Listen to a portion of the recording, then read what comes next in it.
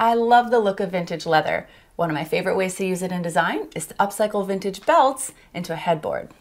Here's what you'll need for this project. Some 1x3 boards, 50 to 100 leather belts, 3-inch deck screws, hot glue and a glue gun, scissors, some nails and a nail gun, wood stain and a brush, and a piece of plywood that fits the bed.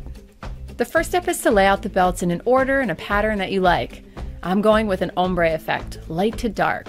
I'm placing the belts that are the same width together on the same row. Cut the buckles and the ends as you go. When you've covered the board the way you like, begin with one row and glue each belt down. Be sure to press down firmly so that all the belts stay flat as you go. I'm attaching the headboard to the wall, so I've left part of the belts unglued to allow for screws to screw in underneath. I've stained the trim, and I cut it to size and attached it to the ends of the board.